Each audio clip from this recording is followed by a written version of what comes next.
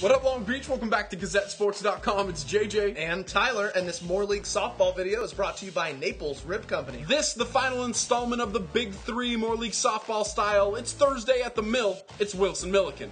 Chris Levesque and his Bruins tried to take a stranglehold of those More League standings with a win today, but Don Harper and his Millikan Rams, they're focused on holding serve at home. That's what everyone did in the first round to create a three-way tie. If the Rams can win today, they'll have another three-way tie atop the standings, throwing the lefty Megan Leiter, and she got some help from her friends.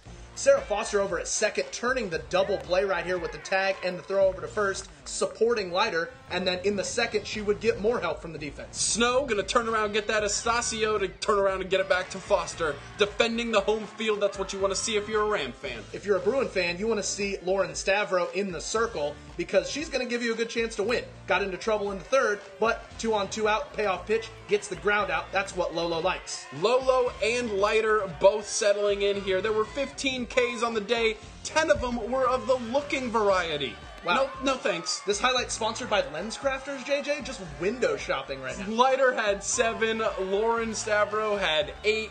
Stavro was the one who would get the offensive support first. We go to the 6th inning where the action gets hot. Corey Cochran with a 1-out single. Joanna Peruccio grounds into the fielder's choice, so Cochran in scoring position. With 2 outs on the first pitch, catcher Aaliyah Lexamana going to spray that to the right side, and that's a fair ball.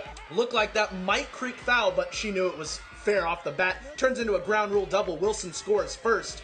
Goes up 1-0, top 6. Third base dugout getting a little hyphy. In the 6th, 1-out single by Estacio. Here come the Rams right back at you. Snow going to come up there and hit a hot shot to short. That's going to eat them up. So we've got 2 on with 1 out. Then Foster up. The ball gets away. The runners move up. Foster would eventually strike out, so with 2 outs, Perez with the chopper. Oh, Zoe Stavro can't get the short hop. That's a really tough play at second. Both runs come home. Millikan goes crazy. They take the lead right back 2-1. We go to the 7th. Wilson right back at you. Unique Whitehurst leading it off with an infield single. And then Stavro up there, help yourself. She's going to poke this one back up the middle, a seeing eye single. Pitchers only like it when they're hitting. Nikki Voulgaris going to come in for run for Lauren, and then her sister Zoe going to come up there to bunt with 1 out. She's going to move the runners over, so we've got 2 outs now. Gabby Juarez coming up. She's had a big hit against Millikan already this year, and she comes through again with the infield single, right? Ooh, that's a close play. Slow motion video right now, JJ. It's close. Looks like she might have beat it. Was her foot on the bag quick enough? Tough to call. Well, it would be safe. It would be the tying run. Cochran would come up, trying to make up for that error in the 6th. A little poke will do ya. Voulgaris gonna score. Cochran with the infield single. Bruins go crazy. That one went into the Bermuda square in between 4 defenders. She's gonna move into second base. No one was covering.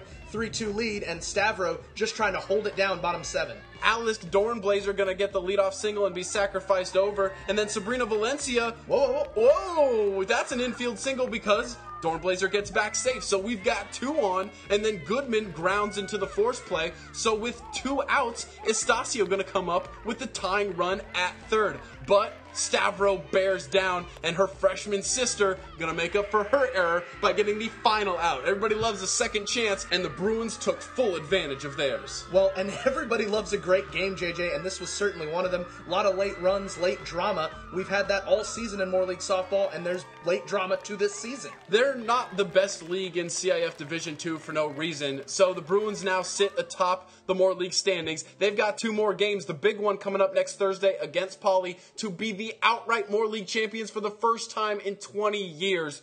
Craziness. If you want all the coverage of that craziness, More League softball style, you got to stay right here, because this is GazetteSports.com, and we are Long Beach Sports.